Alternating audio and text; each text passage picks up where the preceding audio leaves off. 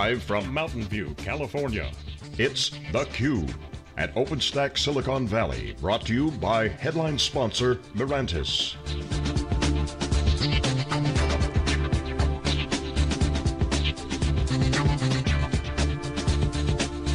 Here are your hosts, John Furrier and Jeff Frick. Okay, welcome back everyone. We're here live in Silicon Valley for the OpenStackSV conference. Go to our new crowd chat application. If you're from LinkedIn, Facebook, or Twitter, jump in on the hashtag crowdchat.net/OpenStackSV, join the conversation. I'm John Furrier, this is theCUBE. We go out to the events, extract the signal from the noise. We like to call it the ESPN of tech, and my co-host Jeff Frick here with me this week. Our next guest I'm excited to have on because she was an amazing media person at GigaOM Research, now working for Google in the market intelligence for the cloud group. Jo Maitland, welcome to theCUBE. Thanks for having me. We love what Google's doing right now. First of all, I'm a big fan of Google, living in Palo Alto and watching them grow up through the years as a startup to success, huge success story, right? But they never really were that outbound focus on their business because it was a cloud, right? Search engine, but now on the enterprise side with cloud, huge opportunity. A lot of folks from Google actually going out in the market, pressing the palms, talking to people, having events. Mm-hmm. That's the group you're in. So give us the update. So you're a media person, analyst, now you're inside the Googleplex. Yeah, sure. Tell us the story, how did that happen? Well, it's been I think it's about 7 months now I've been at Google, and it's just incredible to see the pace, just within 7 months I've been at the company, that it has moved this business from being sort of known among kind of hardcore cloud developer types to now being like a Main Street platform that the whole market is watching very closely. So, and even within the last 3 months even, you can see the momentum is just steamrolling now. So what do you analyze? You analyze market trends? Because you're in, what's happening in media is interesting in the disruption side. People are vertically integrating kind of media because of the internet and mobile. You can do a direct business model. Certainly in the VC community, Andreessen Horowitz is programming directly. Wall Street Journal writers joining Sequoia Capital. Mm-hmm. People are bringing analysts in-house. I mean, this seems to be the trend. The democratization and the communications is about the content. Right. I think so, yeah. And I just, from my perspective, I've always, had a kind of somewhat critical eye on the market and, a healthy kind of skepticism. And I think big technology companies, and Google's no different, they, and especially out here in Silicon Valley, can be in somewhat of a bubble, right? And it's important to understand, how the rest of the market perceives you, most importantly, how customers perceive you, and just sort of having that voice of the customer. So I think that sort of coming from a background of research and media and stuff where you're really close to the feet on the street is a useful position. So I'd love to follow up on that because I think most people's perception of Google, rightly or wrongly, is probably that they haven't really cared as much, and they're delivering their products and they're rolling along, and the adoption of those products has been really, really great. So they haven't necessarily had to kind of listen to the customer because they're kind of developing before we know what we need, kind of Apple-esque, if you will, with some of the stuff the Jobs used to do. So how are they doing that, and how are they doing that culturally inside what has been such a dominant engineering culture to now actually know they actually got to go sell and talk to people and have meetings and I think the cloud, those types of things. The cloud platform business is not a new business inside of Google focused on more the B2B space, right? The apps business, the Google Apps business has been in the market for many, many years, talking to enterprise customers, talking to small, medium-sized businesses. So, and has built a large organization there that, is what you would think of more as a traditional B2B type organization. So the cloud platform business is basically in that group and building, those same kind of core skill sets. So, yeah, they led the way. Yeah, okay. Interesting. So talk about the analysis. Let's put our critical eye on the market. Yeah. And while you're here, we'd love to have analysts on theCUBE. Last week at the Tableau conference, we had analysts, and that's a great company, like Google. It's hard to really find the flaws, but there are things that people are working on. So what's your take of the cloud opportunity out there right now? Where's the hype? Where's the sizzle? Where's the steak? Who's got the meat on the bone?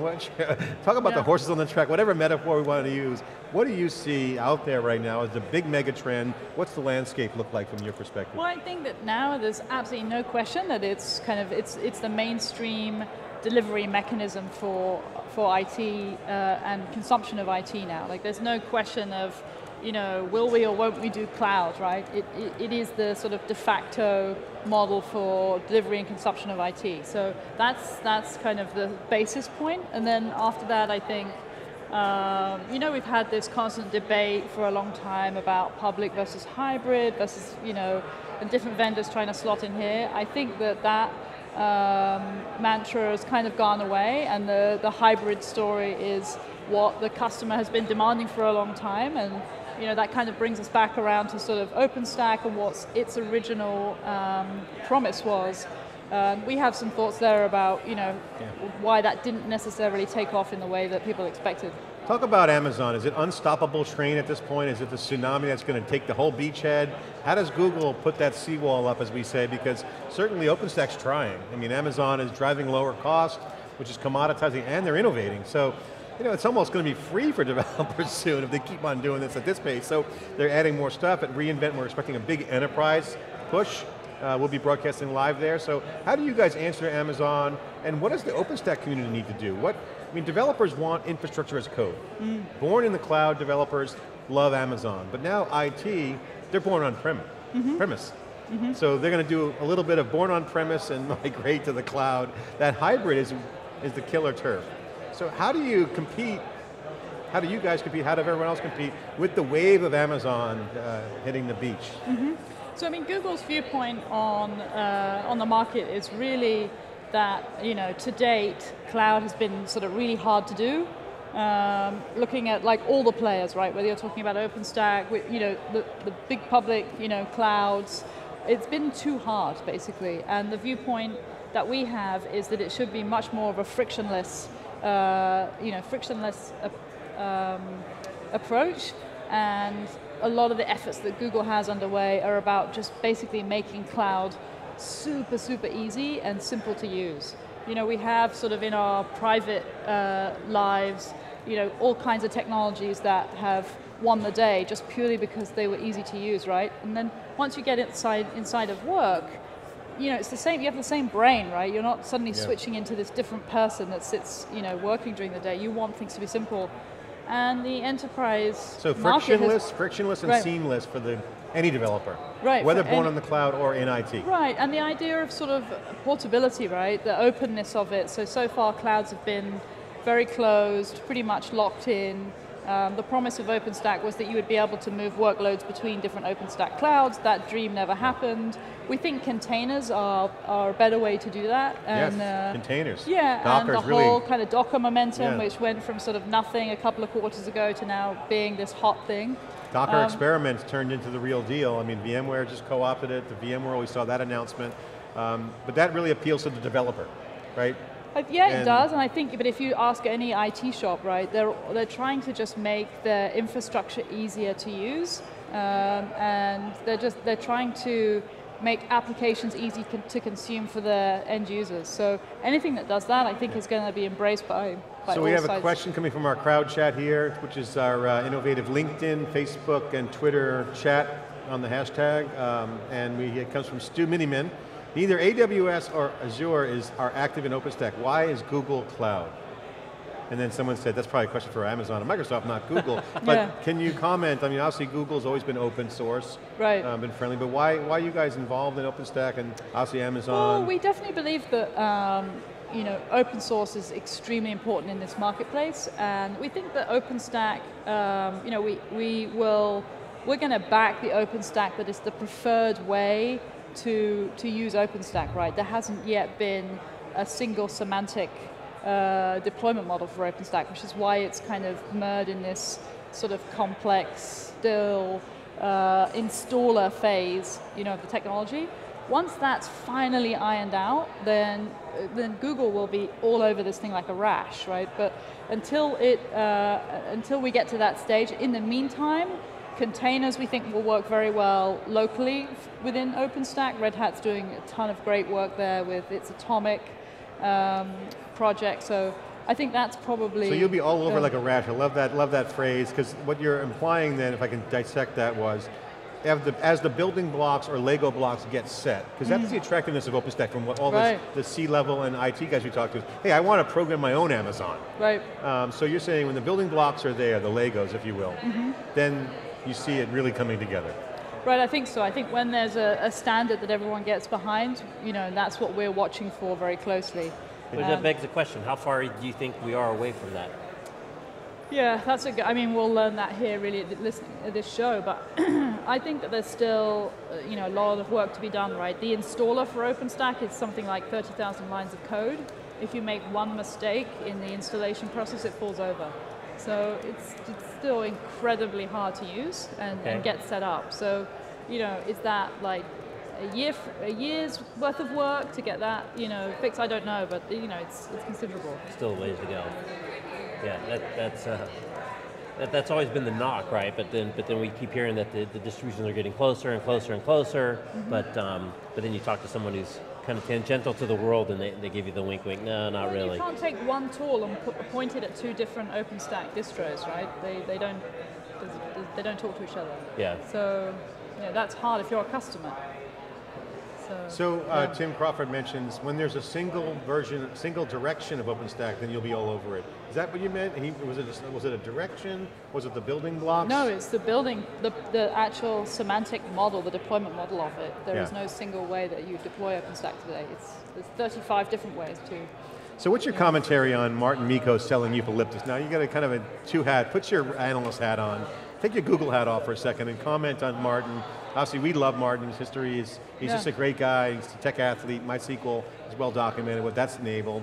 But real surprise to me to see that move. What's your take on that? No, the past 12 months, he's definitely been in conversations on stage at Structure, the GigaOM event. He's definitely got warmer, chum in the waters. Getting like warmer, shall we say, towards the OpenStack community. And he actually said, to his credit, he said right from the very beginning, and even the early days, when the APIs are ready, he said when the APIs are ready, and by that he meant when OpenStack has 30% market share, they would get behind it. So I think, he's kind of just, he's following his strategy. And he brought that up around keeping up with Amazon. I called it a moving train. Yeah. Amazon's unleashing new features at a pace that's pretty impressive. I said, how do you keep up with that? He's like, well, we lock into the APIs. How do they keep up with Amazon? If they're going to have that fast follower strategy, is that sustainable in your opinion? How does OpenStack keep up? How does Martin's follow with Eucalyptus having the AWS compatibility? Yeah. The fast follower is their strategy. He said that here this morning. That's pretty hard to do. Yeah, and I think it's actually hard for customers as well to keep up with that release train. You watch sort of like, look at the customer base and talk to customers, how many of them are actually on the latest features, the latest products, how many of them have taken advantage of the latest price cuts, do they even know about the latest price cuts? Sometimes you can get ahead of yourself in the acceleration and forget, that customers need to come along with you. So, that's an important piece of it. So talk about the API economy. I know some of your writings and research, we love that notion, but it's kind of an ambiguous term. You mentioned it. Martin was obviously looking at the APIs. We've had API debates on theCUBE with Randy Bias and others around, what should we do? Should we standardize around this? Should it's a free-for-all? What does the API economy mean to customers? How do you talk to folks about that trend? Because we are living in an API world. The container thing is, obviously from a REST perspective, looks good. Stateless applications look great with Docker. Then you got stateful applications. All these new trends are kind of connecting in around the hybrid. So what does the API economy or landscape look like? What is the preferred state of that piece of the market? Yeah, I think that there's always, this sort of goes back a little bit to your earlier question, I think that this is a huge market. There's going to be multiple players here, and what you're looking for from a customer perspective is stable APIs, consistent APIs, APIs that support services globally. So I think that's the kind of, from the customer looking in, that's the the bare minimum. Yeah. And then there's always going to be emerging new things, and then it's just how well they talk to the existing world. Do you get to be critical internally at Google? Do they give you the latitude? Because that's, you've had that experience. They probably want that from you. They probably want you to be objective and say, hey, we can't slap them around a little bit, slap them into shape, if you will. Right. Because the vendors that promote themselves too much tend to get a backlash. Hey, listen, everybody at Google is like that. Let me tell you, it's very... Like promoting themselves? No. Like understand the backlash? No, just debate internally. It's very, very vibrant discussion inside the company across like all parts of the organization. Good word. Yeah, vibrant is the gentle term for it. How are you handling that? You holding your own? Fantastic. Yeah, it's fantastic. It's super healthy, right? And it's sort of the notion of Darwin, right? If everyone has, is committing ideas and stuff, eventually the right idea will. So we have a recommendation if you can carry the flag for us into Google, because I've been to all the I.O.s. Since they were founded. Great event, always fun, get the great giveaways. Although I didn't go this year, I was out of town, but they're huge. So will there be like an I.O. cloud only event? Because it's so massive, I.O. Oh, it's you so already crowded. have it, GCP Live. So the first one was in March, the next one's going to be in November. What's it called? It's called GCP Live, Google Cloud Platform Live. There'll be probably a couple of thousand people there. It's at the Mission Bay Conference Center. GCP? GCP Live, yeah, Google Cloud Platform Live. Got it. November, in San Francisco? Yeah. Great, I think we're going to be there. Cool, I hope so, yeah. Joe, any commentary for the folks out there? Last question. I mean, make sense of OpenStack. For the folks out there who are like looking at this going, is this just another industry standard group that's going to be one big Barney deals and hugs and kisses and kumbaya? Will there anything come out of that? That's the critical eye of some folks. It's like, I'm going to bet my career on this. I don't want to get stuck down this cul-de-sac of nothing. Where's the beef? Where's the meat on the bone? Break that down for the folks that want to understand, is it real? What do you think is going to happen? Yeah. No, it's real, for sure. It's real, and I think that it has to survive. It has to happen for the sake of all of these legacy IT vendors behind us. This is as we said, the table stakes now, right? Is cloud computing as a model of delivering consumption of IT. So the vendors, the guys behind us, HP, IBM, Red Hat, Cisco, etc., they've made their bet, and it's OpenStack as a model for cloud, right? And if the future model of IT is cloud and they've picked OpenStack has to work. So I think they have to kind of, for the longest time whenever I heard from these companies, it was all about how we're going to differentiate, I think they actually need to come together and work on how they're going to be similar and what the core is, and decide that and kind of get past some of that sort of actually competitive piece and make some decisions collectively and move the whole thing forward, right? Awesome. Well, we just got a text that says, looks like we're going to be at the Google Cloud Platform event in San Francisco with theCUBE, so we will be broadcasting live, so cool. Maybe you can co-host it with us. I'd love to hang out with you guys, yeah. You're awesome on theCUBE, and great to have the media background also helps because you understand the landscape. But now you're now on the other side now, so good luck with everything, and maintain that critical eye and healthy skepticism. I love that. That's a nice word to maintain. You can't say too critical. That's it. Maybe you'll be on the other side again. But good to see Google out. Joe, thanks for coming on theCUBE. Really appreciate it. This is theCUBE live in Silicon Valley, breaking it down here at OpenStack, Silicon Valley. It's theCUBE. We'll be right back after this short break.